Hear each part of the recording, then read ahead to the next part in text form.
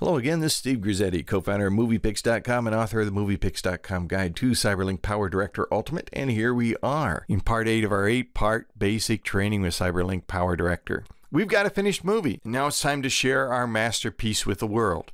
There are a number of cool ways to share your videos in CyberLink PowerDirector. A great many of them are found under the Produce tab. Here, click on Produce at the top of the screen, and here under the Produce tab are a number of output options.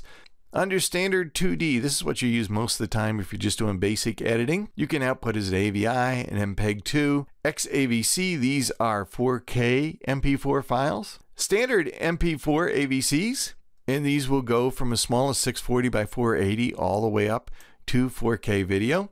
And HAVCs, these are using the H.265 codec. If you know what that means, you know why that's a big deal. They're also MP4s, but they're a little more advanced. They give you a little bit more quality at a little bit smaller of a file. Likewise, some great options here for outputting your video all the way up to 4K 4096 by 2160 videos. Pretty cool stuff. You can also output as an image sequence so that you can work on your video's individual frames separately, and of course you can output as an audio file. If your video is 3D, now it's telling me that I don't have any 3D on my timeline, but if I had a 3D movie, I can output it as a 3D Windows media file, an MPEG-2, or an MP4.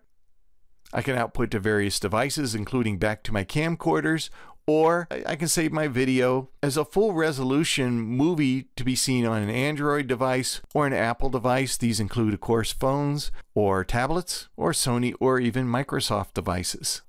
We can even port our movie directly online to YouTube, Dailymotion, Vimeo, Nico, and Youku. So some very cool options there. The program will automatically generate an optimized file and send them directly to these websites for you. You can also, of course, create a disk underneath this tab.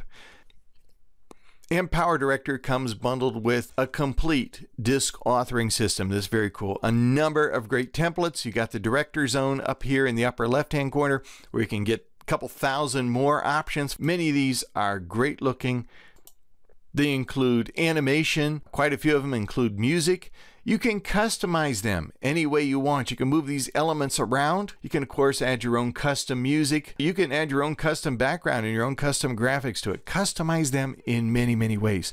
The program will output Blu-ray discs. It will output AVCHD discs. It will output DVDs, of course, and it can even output 3D discs. The program will not only generate your main feature, you can include a number of bonus features, a blooper reel, whatever you want. It can build out a tremendous amount of stuff for you, and the videos look absolutely terrific when they come out as DVDs. Anyway, I hope that gets you started and gets you interested in the program and removes some of the intimidation. It is an awesome program, fully loaded with a lot of great professional features at a real affordable price. If you want to know everything there is to know about this program and how to use many of the hidden tools and some tips along the way to help you optimize your editing experience, I hope you'll check out the MoviePix.com Guide to CyberLink PowerDirector Ultimate. It's available on Amazon.com.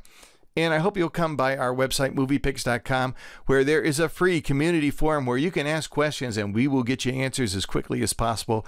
We want to help you out. We want to help you have fun as an editor. I hope you've enjoyed your time with me, and I hope I've been able to enlighten you just a little bit. My name's Steve Grizzetti, and thanks again for joining me. Hope to see you again real soon.